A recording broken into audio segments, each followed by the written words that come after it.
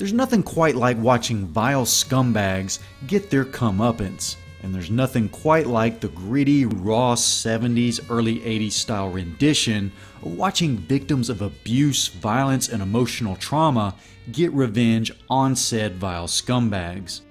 One of the lesser discussed and noted films in this revenge genre is 1981's Miss 45, a movie that's as good, if not better, than similarly themed iterations.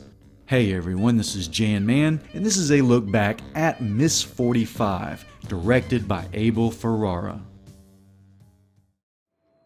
The plot of Miss 45 is quite simple. A young woman, Thana, walks home from work and is suddenly pulled into an alleyway, raped in broad daylight, and upon returning home, finds that another man has broken in and she is raped again. Emotionally traumatized, she enlists the help of a 45 and is out for revenge on any man who remotely seems as though he has or will take advantage of a woman or use sex as a weapon.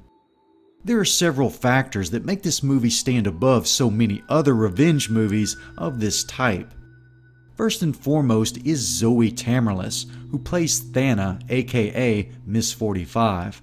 Not only does she have this magnetic screen presence, but the character is also mute, which means all the acting has to be done through expressions, gestures, and the eyes.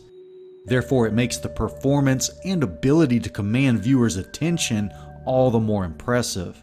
Her transformation from a meek seamstress to a victim of an ugly double rape to stone cold killer, going so far as to even kill innocent men en masse, is remarkable. And equally remarkable is that Tamerlis was only 17 years old while filming, although as the movie progresses and with the application of makeup and provocative attire, her physical age range seems to increase as though she were nearly 30 years old. Another strong factor benefiting this movie is the New York City setting. It's grungy, gritty, disheveled, and consequently fittingly unnerving given what happens to Thana and her subsequent acts. The camera work also has quite a bit of style, particularly for the movie's finale, in which Thana attends a costume-themed party dressed as a nun with bright red lipstick and visible lace stockings underneath.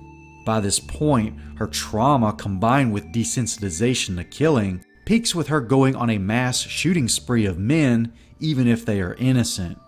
The slow motion, close-ups, and changing color hues, tones, and timing captures both a surreal and nightmarish scene.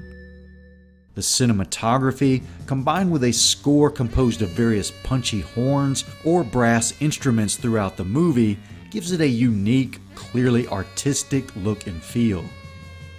While the acting and a few lines delivered by some aren't exactly award-winning, and the costume party itself prior to Thana going on her mad shooting spree at the end is a bit outdated, if not inducing an unintentional snicker or two, Miss 45 is a solid revenge film that deserves credit for its overall artistry and a memorable, entrancing, multi-layered performance from Zoe Tamerlis, one that seemed custom-made for her.